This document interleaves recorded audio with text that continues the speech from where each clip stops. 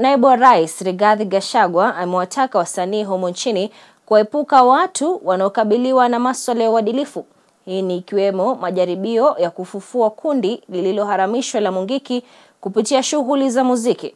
Matamshi yake Gachagua yanajiri wiki moja tu baada ya wabunge wa kike kutoka eneo la Mlima Kenya kuibua wasiwasi kuhusu kuzuka upya kwa kundi hilo haramu, hatua ambayo wanasema inazua hofu miongoni mwa wanawake. Mwanahabari wetu Grace Hati na maelezo zaidi.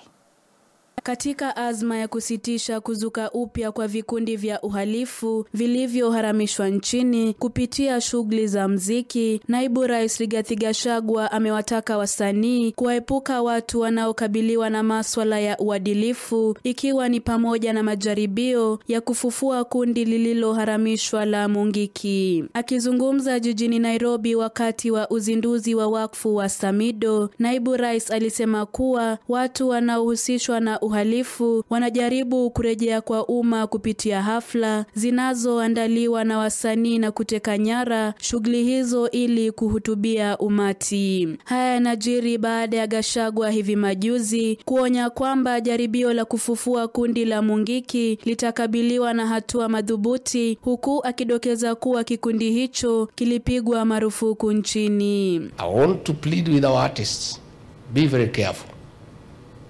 Don't allow yourselves to be misused and your functions to be hijacked by people of dubious character, with a bad history, and who scare women away from your functions.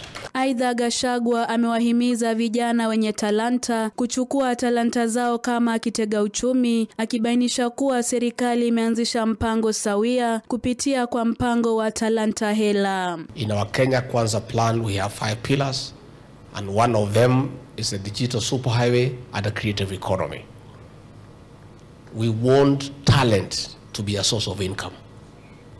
We want to encourage talented people to take their talent as a business and develop it as a business and make money out of it, because it's a business like any other, so that you are not just harnessing your talent for the sake of it, but it also becomes a means of income.